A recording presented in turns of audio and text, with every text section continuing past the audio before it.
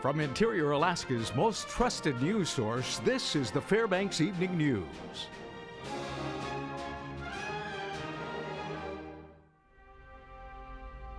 Good evening. Thank you for joining us. Our top story, United States Senator Dan Sullivan addressed a joint session of the Alaska Legislature this morning in Juneau. The freshman senator from Alaska gave an update on his first 2.5 months in office. Sullivan spoke of efforts to, quote, disarm the Environmental Protection Agency and says he will chair hearings in Fairbanks next month on the Clean Water Act. Alaska's junior senator lauded state lawmakers for their fight against federal overreach, specifically resolutions that support drilling in Anwar, despite the Obama administration's attempt to block development in the area.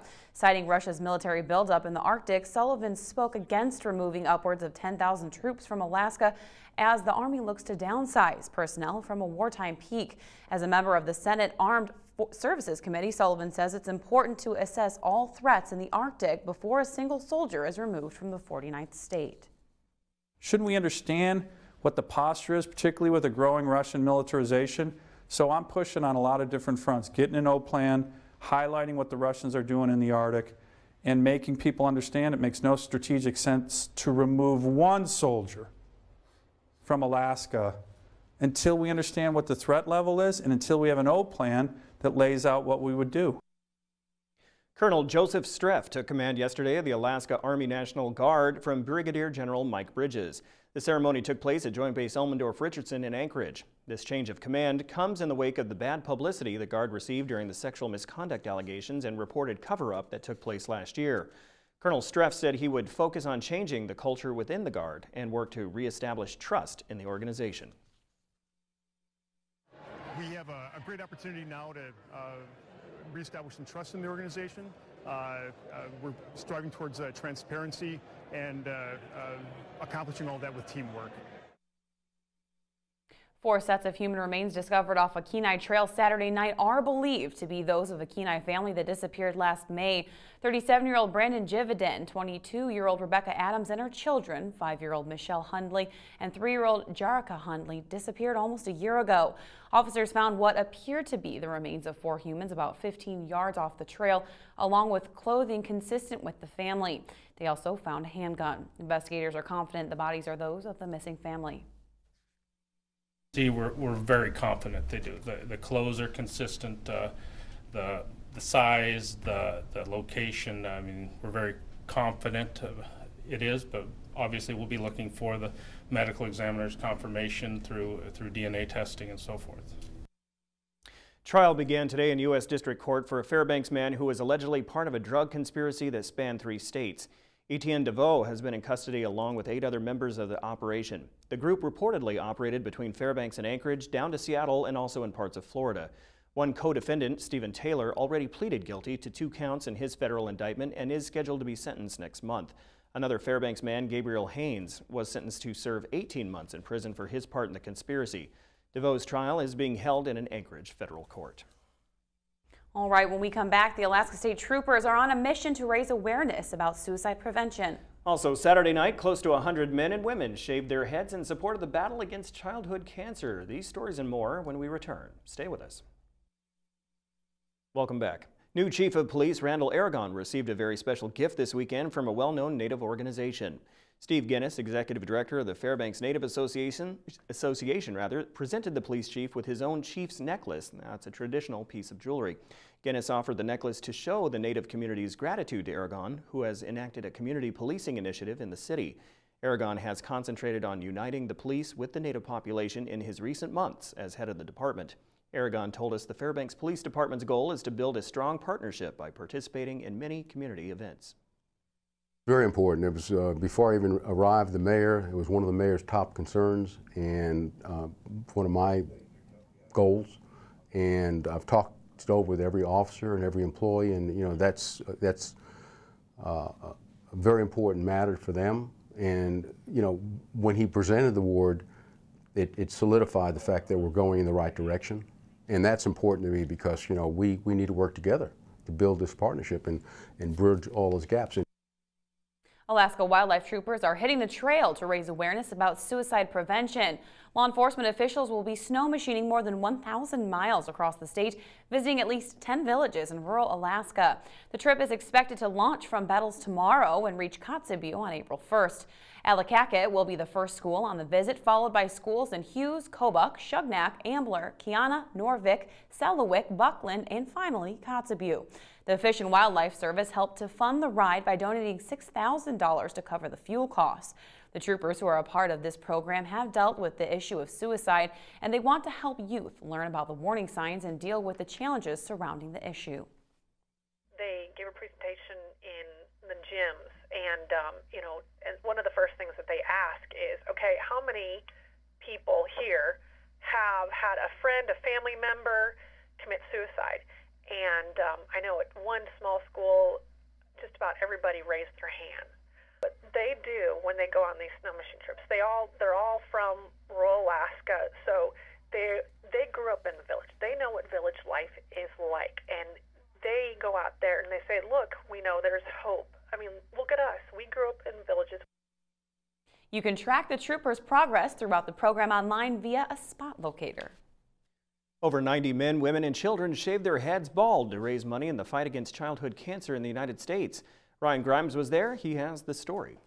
We look great! Yes! We look awesome! Several other men, women, and children made similar remarks at the St. Baldrick's fundraiser this year. The local group of firefighters and the Fraternal Order of Leatherhead Society hosts the event annually in Fairbanks. 2015 marks the 12th year they've been shaving heads to fight childhood cancer.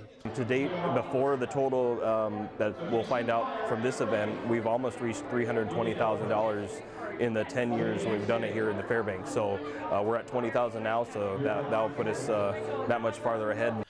St. Baldrick's has raised over $100 million nationwide since its inception. Fairbanks local couple Kevin and PJ O'Reilly raised about $300 to get their haircuts this year. Us being able to do this, we've been so lucky, and just being able to share a little bit of what they went through is wonderful, and to be able to help a little bit. I mean these children are dealing with a disease which could take their life, and the treatments aren't all that fun if you think about them. And anything to help them out, keep their spirits up maybe, why not? My grandmother fought cancer off and on. She had it 4 times. She went a lot of her life without hair, and she would always tell me, I just want hair. And I think it's, you walk through the grocery store and people look at you and they're like, why are you bald? I'll tell them, I shaved my head to fight childhood cancer, and that's great. It shouldn't matter. If you weren't at the actual fundraiser, you can still donate online. It's website driven. The stbaldricks.org is the website, and they can go and they can find our event, which if they search under Fairbanks, Alaska, or under Pioneer Park, they'll find our event page, and they can donate online that way. They can donate towards a specific person, towards a team that has been formed, or to the event overall. This is Ryan Grimes reporting. What a great event for absolutely. A great cause. Absolutely. Very good. All right, Joe Cook is back from Anchorage and is up next with your weekend recap in sports. That's right, ONAC results, state basketball, and more after the break.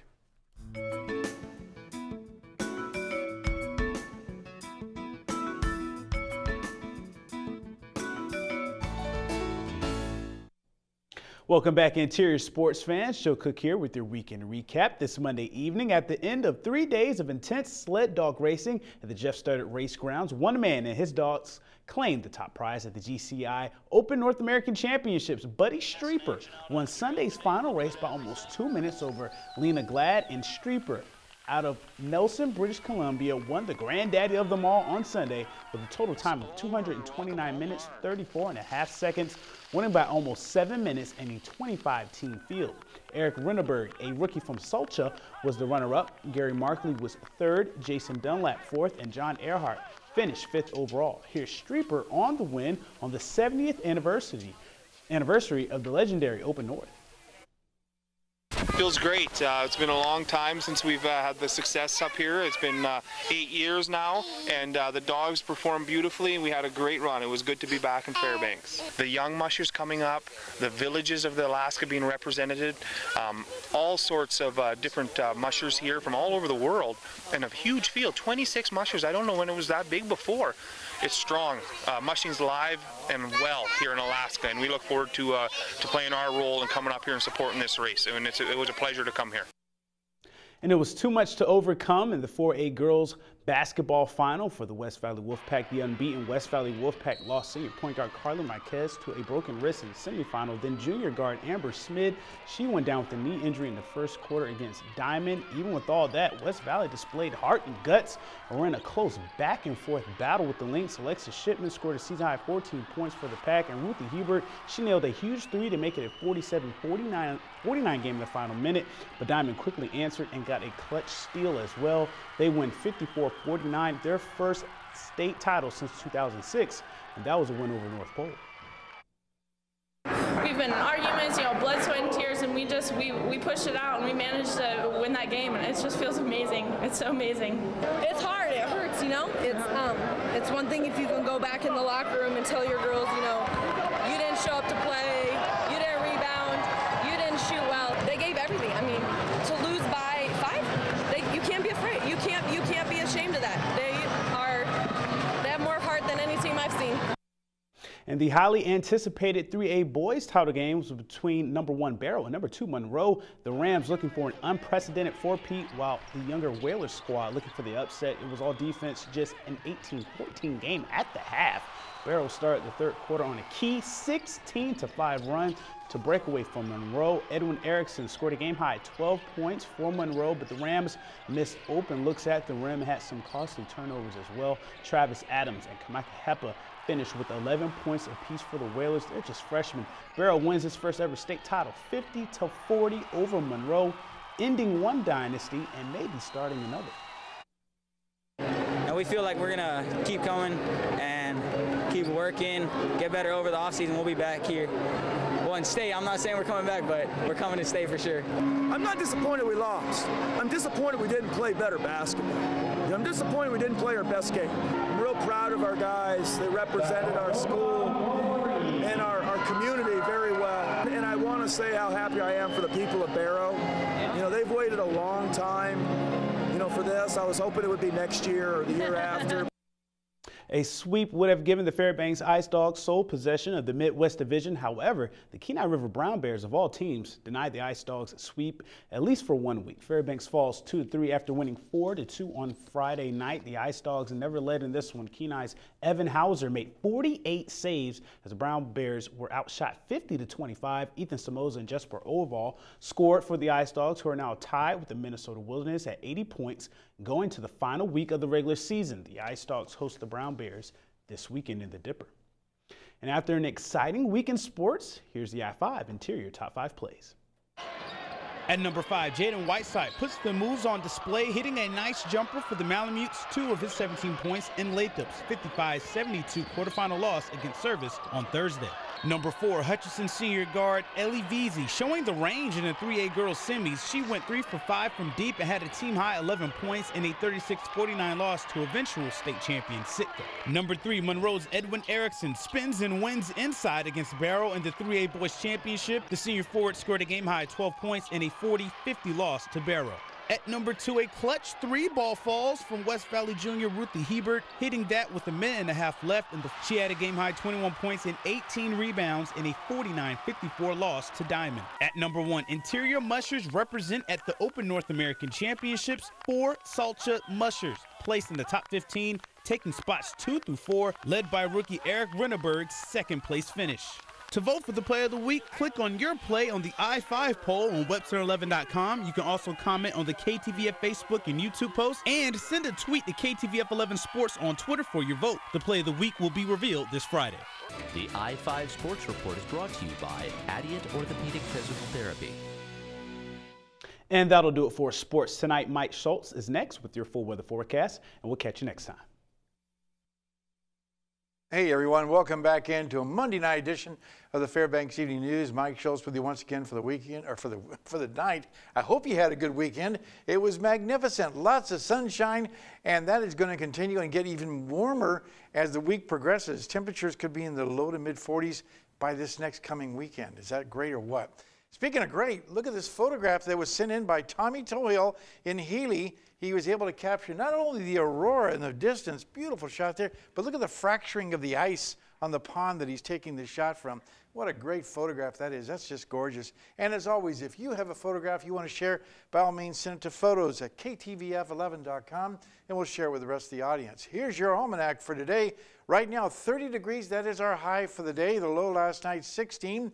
Record high in 1915 up to 53 that day. And in contrast, 48 below in 1907. Your sunrise and sunset, about 12 hours and 42 minutes, a gain of 7 minutes from yesterday. On the satellite and radar, not a whole lot to talk about here. We're looking at high pressure really dominating the entire state, even over southeast Alaska. Nothing going on. Clear skies everywhere you look. Just a few bands of clouds, and that's going to continue. In fact, the latest satellite picture, like I said, is showing nothing going on, and it reflects on the map, too. Look at the temperatures. 46 degrees at Ketchikan. The same for Juneau. Partly cloudy skies over southeast Alaska, where they were raining last week. A little shower activity over the Kodiak region and down around Cold Bay, and that is it. Elsewhere, looking pretty good. 31 degrees here in the Fairbanks area. 45 at Anchorage. Up and down the west coast, temperatures very nice. 19, a little chilly in Nome. 6 below at Barrow, and Fort Yukon 25 above. Lower 48 weather, a little bit of weather to talk about. More showers and move back in over the Pacific Northwest. Otherwise, nice up and down the west coast. And nice temperatures in Denver, 69 degrees there, 75 at Dallas. Some very cold rain falling around the Minneapolis area, 32 degrees there. Showers around Miami and over the northeast, New York, kind of chilly, 38 degrees there. On the satellite and radar, you can see a little bit of activity moving across a small system, helping to bring that cold rain into Minneapolis. And there's the last remnants of any kind of snowfall moving across the Great Lakes over to the Buffalo area. Out to the west, there's your showers that we saw earlier on the map. And what's going to be happening is severe storms are going to be setting up as a real contrast in temperatures is expected to explode tomorrow night, bringing damaging winds and large hail to a large area of the Missouri Valley. And as far as the overall jet stream, well, that's going to be taking a big dive down to the south. And when that happens, you get a lot of violence going on in the atmosphere, especially with a good shot of cold air coming in from Canada. While out to the west, things look pretty darn nice. Well, back to Alaska for tomorrow. Sunny skies for Barrow, decreasing clouds for Nome, and scattered flurries in the Fort Yukon area. While here in the interior, couldn't be better.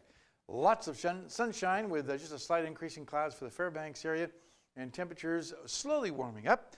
Tomorrow's forecast for southeast Alaska, mostly sunny skies for Juneau, with a little rain developing at Ketchikan, while over the southeast, or southwest, I should say, rain likely for Cold Bay, isolated showers for Kodiak, and partly cloudy skies for Bethel. And down around the south central sections, sunny skies for Anchorage and Valdez, and mostly sunny skies for Homer. Okay, it's a new week, and once again, time for our kids' weather. And this week, we're going to be talking with the kids from the Northern Lights Academy. Here's a young man with an interesting story. Hello, my name is Isaac, and I go to Northern Lights Academy School. Here's my weather story.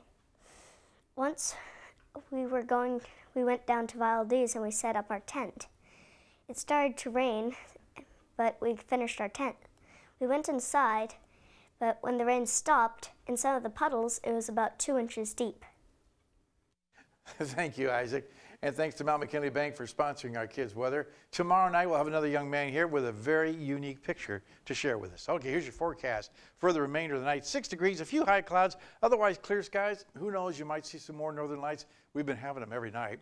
Tomorrow's forecast, warming up a little bit more. Lots of sunshine, and the extended forecast, how about consistency there? 40-degree temperatures, even the mid-40s by Saturday and Sunday, with overnight lows dropping to near 20, or actually rising, I should say, to the teens, to near 20 degrees, all the way across the board there. And again, no precipitation expected. And what a great weekend it was. Lots of sunshine. And today it just continued, although it was kind of chilly. I wasn't expecting it to be that cool, but you know, with the sunshine, it still felt great. Those temperatures are fabulous. Yeah. Well, it sounds like good melting weather right there. Oh yeah, it's going to melt pretty good, yeah. And Definitely. with no cloud cover too, we'll get the sun's penetrating rays in there too. Oh yeah, really. Very good. But the question is, cleanup day is coming up soon, right? Oh, it's in May. In we May. got a little time for that. A little bit of time. I guess I'm jumping the gun here. Yeah. I'm so excited for spring. Very good. All right, well, thank you, Mike. And that will wrap up this edition of the Fairbanks Evening News. We are glad you could join us. Tonight on NBC Nightly News, Texas Senator Ted Cruz today announced that he will be a candidate for president in 2016. That's up next with Lester Holt. You can join us here 6 days a week at 6 and 11 or online anytime at webcenter11.com. From all of us here at the News Center, we hope you have a good night. Good night.